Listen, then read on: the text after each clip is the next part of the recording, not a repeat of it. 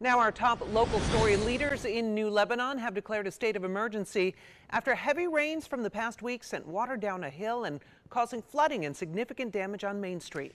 News 10 ABC's Mikhaela Singleton has more details on the cleanup effort and why local leaders are preparing for more trouble. I'll tell you, it is sometimes the smallest details that can tell the most about a situation like this.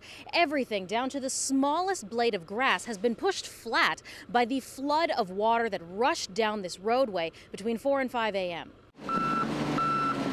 I just couldn't believe what I saw.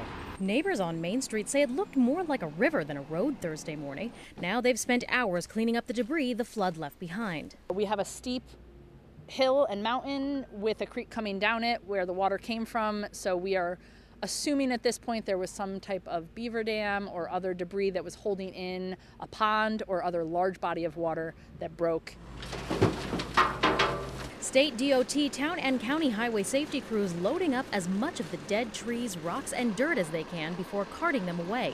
If you're looking for a blessing in disguise, Pastor Larry Markowski says it's found in the neighbors rallying the troops and pitching in. You see people from all over the neighborhood.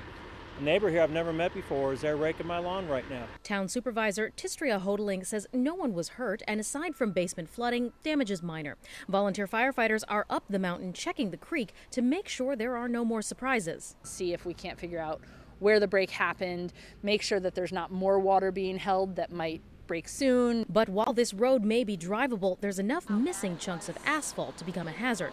Supervisor Hodeling says she's declared a state of emergency to aid in cleanup, but also to petition the state and federal government to reimburse this hit to the town budget. We're a small town with a small tax base, and this created a lot of damage. Reporting in New Lebanon, Mikhaela Singleton, News 10. Now, the town supervisor telling us that the firefighters have returned to the source of the flooding.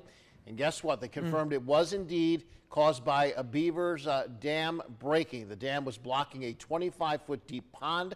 All that water all at once rushing into the town.